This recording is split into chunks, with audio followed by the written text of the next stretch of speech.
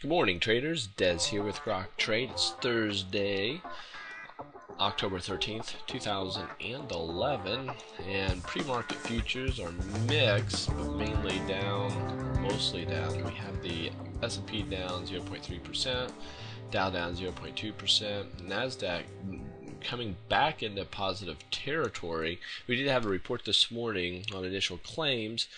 Initial claims have dropped 1,000 from the previous week, but we're still at a 404,000. So little has changed on the unemployment side of things, but here we are. I want to show you something. We made these higher swing highs, higher swing lows. I drew two trend lines on the hourly chart on the S&P.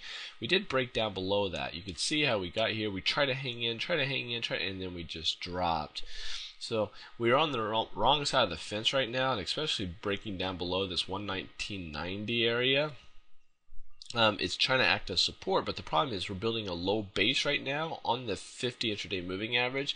So this is going to be a bearish formation that could start to drop. However, we do have a MACD saying that we're pretty extended to the downside right now. Expect a crossover to head back up. If we do head back up, I'd be looking at a resistance level about 120.75, maybe 121, but it maybe will get up, which I doubt, but maybe we'll get back up to 121.70 area. If it does, it's got major resistance right there. It will turn back over, and that will give us our double top trend reversal pattern.